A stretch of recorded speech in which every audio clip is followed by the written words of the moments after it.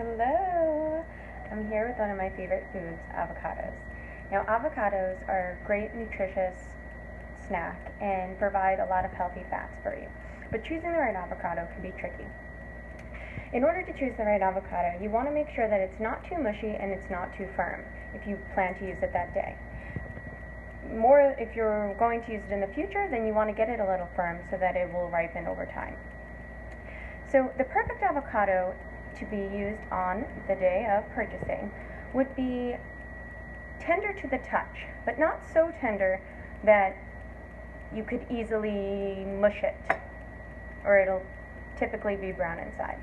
But if you were to put a stronger amount of pressure onto the avocado, you would, with your finger strength, be able to squish to feel the pit. I don't advise you to do that, or you will have avocado squirting out of the skin. But you want to keep that perspective when choosing and feeling an avocado. So I hope that helps. I hope you find the best avocados around and you enjoy them on a sandwich, in guacamole, or diced on a salad. Enjoy!